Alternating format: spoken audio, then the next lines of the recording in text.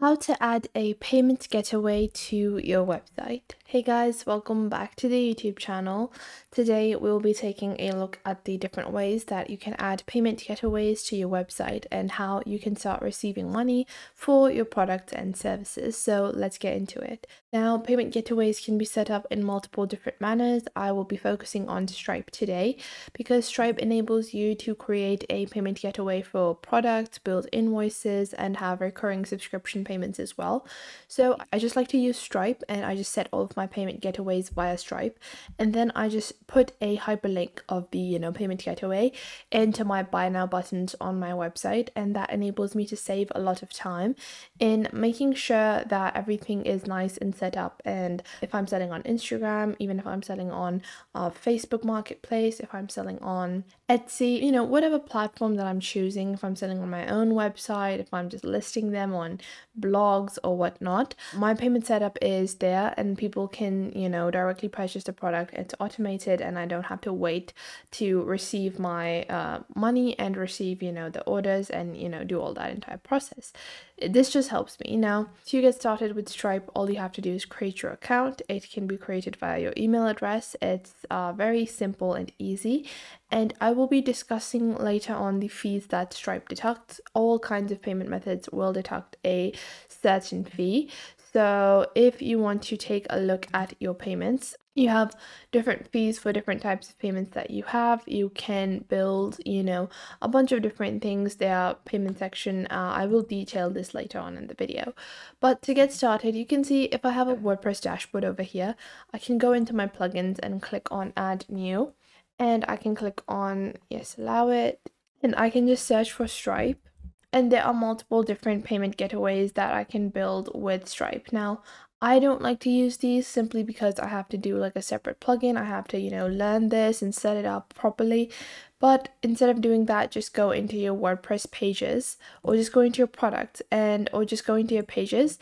And when you're building your page and you add your buy now button, when you add the buy now button, link it to your Stripe getaway page. Now on Stripe, we're going to begin by building our product. So you can see on Stripe on the top, you have this navigation panel, and then on the top right, you have online payment. So you can share a link to pay, you can set up payment, you can set up subscriptions, and you can create invoices for your customers as well. Invoices are great when you are offering services, and once you complete the services, you can send your invoice and get paid directly on Stripe. Now, to get started, what I like to do is I like to go into products and start adding my product. So I can click on add a product. Let's say, for example, I have sunglasses. Just name it whatever it is, then you can add your description and your image. You can also add additional options like a descriptor, unit label, metadata, feature list, all that. But I'm going to skip this. This is just a sample product. Then I have pricing. So you can set up multiple different formats of pricing on Stripe as well. So you have basic standard pricing, then you have package pricing, then you have graduated pricing. So for the first unit, it's going to be this. For the last unit, it's going to be that. And then you have volume pricing. Volume pricing enables you to deduct or give discounts to larger volume purchases if you offer a price like that, and then you also can do customer chooses price. But we're going to continue with our standard price. Let's say it's 10 USD, and then you can add whether this is recurring or one time. Now in recurring payments, you can set yearly, custom, every 3 months, 6 months, monthly, weekly, daily subscriptions. This is amazing if you're running subscription-based services or service boxes or products, so on and so forth. But for us, this is going to be a one-time payment. So one-time payment, and then you also have additional options if you want to add those. But once we have this, we are just going to click on save product on the top right of our screen, and you guys can see my product has been created. Now once I have created my product, I can click on create a payment link, and I have my payment page. So this is what the payment page is going to look like. and you can collect tax automatically. You can automate the calculations of GST, VAT, and sales taxes as well, depending on how you are running your business. If you are adding the cost of all of your sales taxes and all the taxes depending on the regulatory bodies of your country, you've added all those costs into your direct product price. If the product price is inclusive of all taxes, you can write that. If you want to add more, if you want to add the taxes separately, that's totally up to you. You also have custom fields that you can add into your payment getaway. So maybe you want to collect emails, or you want to collect maybe a detailed address, or any of those fields, you can add those as well. Then you also have things such as promotional codes. Let's say I allow promotional codes, and maybe I want to save payment details for the future, like so.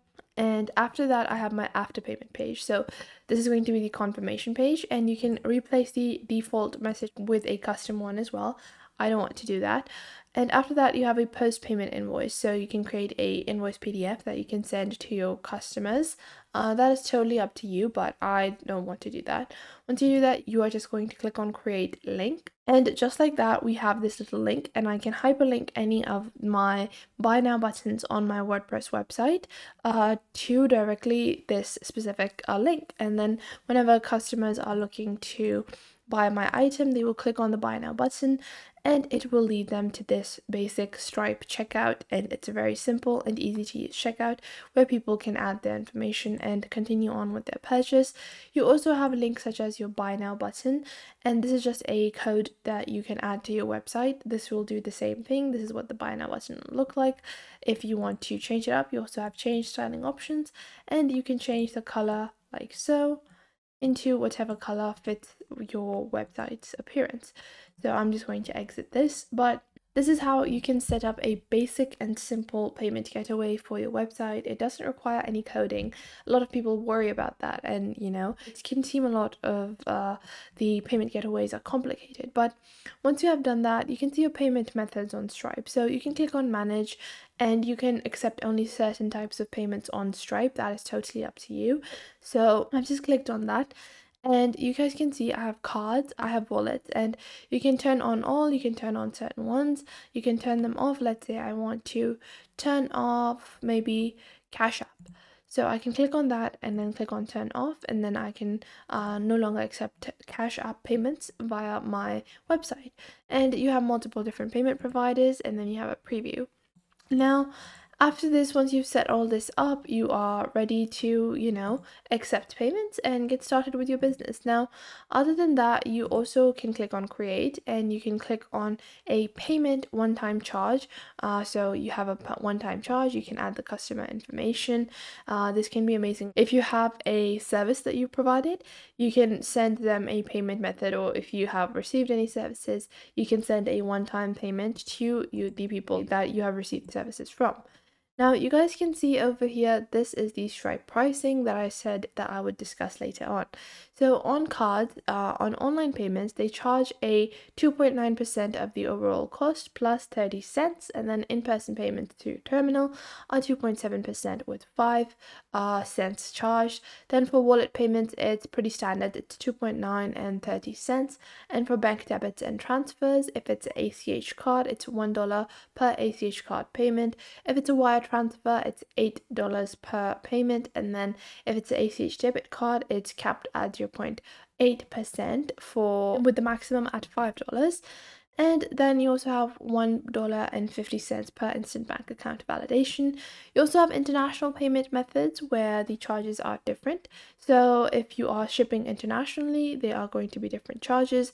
You can go through this entire page just to make sure that everything is good for you. You can see they also have Klarna and Afterpay available, which are now two of the most popular installment-based payment services. So if you are providing installment-based payments, you can choose these methods as well, and the charges for these are slightly higher. So if it's payment in 4 to 3 installments, for Klarna it's 5.99% with 30 cents, and with Afterpay it's 6% with 30 cents. So I hope you guys found this video helpful, and you are now able to get started with setting up your own payment getaway. Make sure to leave a like and subscribe to our YouTube channel, and I will catch you guys in the next video.